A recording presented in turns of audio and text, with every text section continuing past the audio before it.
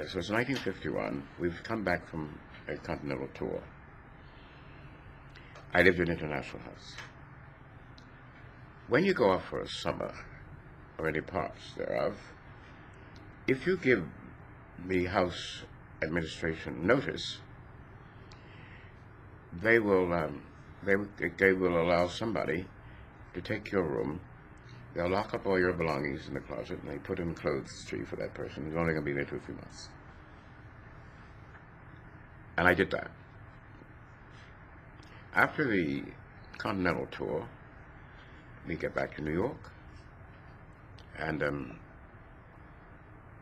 I was early for that young man who had my room.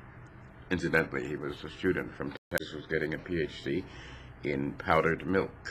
At any rate, I go there, and he said, "Oh, sir, I heard you." I said, "It's quite all right."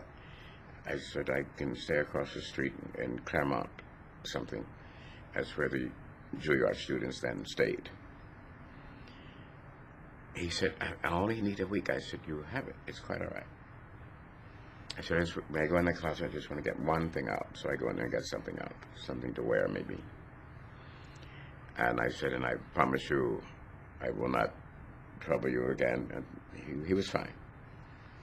I said, "This is your room." Anyway, so I do go to stay at this place at Claremont something. It is a pigsty, I discover, and so I leave my baggage there and take only what I need, toilet articles, and go and stay in the gym at Lincoln University, at International House, because they set up beds, cots around there. Not many of us were there, and it was great, and we laughed a great deal. We all thought we were back in grade school or something. It's only 7 days. When I go there with my friends, Sami Ural from Turkey and Pierre Gonural, when they know this, now you're going to move back, yes? We go to gather my things. There was a bag, so big, in which were my athletic supporter, my spikes, and these many index cards for a PhD that I was working on. All at Columbia. All in Columbia, all on the poet Rabindranath Tagore from India. That morning, we go there to get my stuff. The only thing that's gone is one tie of dreadful taste, one tie, and that bag. Because on top of the bag, you see, were a couple of cameras I've won running, because we used to get little gifts like that. I mean, now you get money. I mean, yes. real money. When I say money, not money, I mean lots of it. Yes.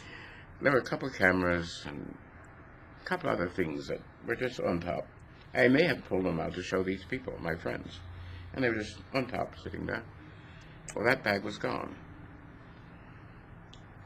Okay, we cut to the track writers' press conference, and they have read in the papers that I'm staying in New York to be near the club so that I can make the Olympics and stay in training. That I was not going to go back to teach at Lincoln, because I had taught there the year before. I wasn't going back to teach. And Reggie Pierman said, "That's not what it is at all." And Reggie's one of my dearest and best friends. He was a runner too.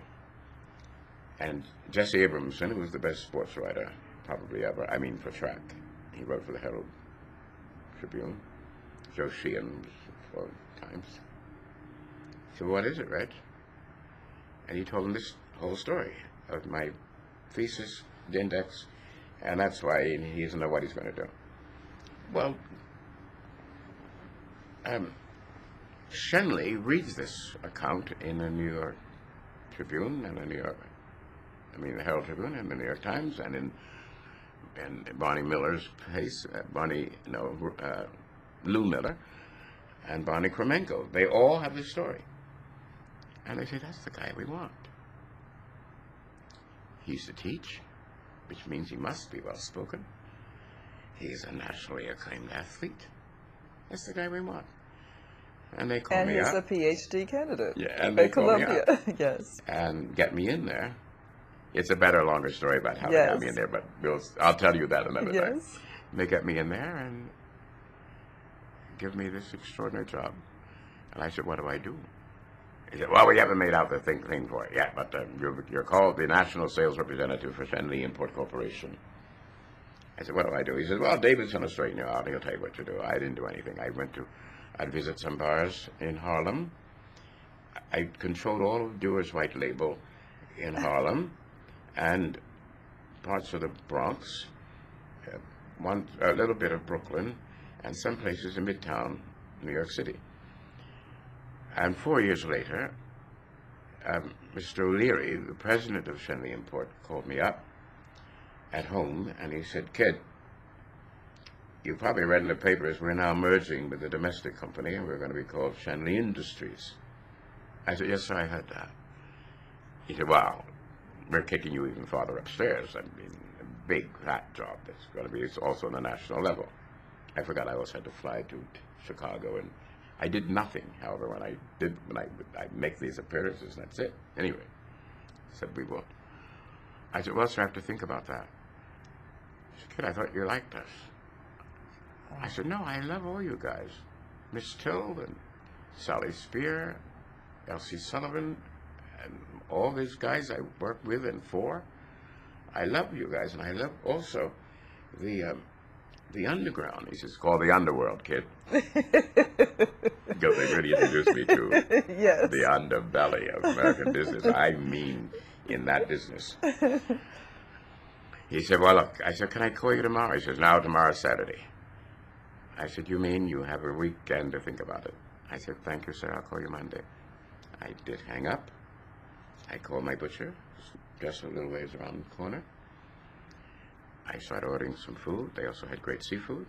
I ordered some of both. Began to prepare dinner, realized I hadn't invited anybody. I called Josephine first. She was in Brooklyn then, still living at home. And she's dying. I'll be right there. I called Leontine. She said, oh, honey, I'll be right up. She's still right where she is now. And I called Susan. Henry found the answers. He said, kid, I know you're not calling for me. I said, he always smiled, but I never called him Hank. I said, Henry. I said, Henry, I'm making dinner, and you both are invited. He says, I can't. Sue, it's Roscoe. She comes to the phone. She's just dying. I said, I'm making dinner. She says, Hank, are you still going to that meeting you have to have? Yeah. And I could see her on the phone. I said, well, yes, I can come. So they came, and I knew nothing until some point when Leontine suspected the dinner and said, I suspect this dinner. I said, why? You're not enjoying it. She said, oh, honey, it's heaven. Susan said, why? We're the ones who taught Roscoe to cook. We told him when he moved into an apartment, he's going to have to cook. And she said, and I sent him that subscription to Gourmet. And she said, the guy's coming? I said, yeah, we're going to go to the Palladium after, but I didn't invite them for dinner. So Leontine knew, so the fellows are coming, we're all going to go dancing. Josephine, who sees through all things, said, what do you want to tell us, darling? And I have no idea where it came from. I blurted out, tomorrow I'm going to become an actor. That is just amazing, to go from academia to running track to the corporate world and then to acting. That was plain crazy. No, it wasn't crazy, but it's just amazing. When they told my father, he said, it's just another phase he's going through.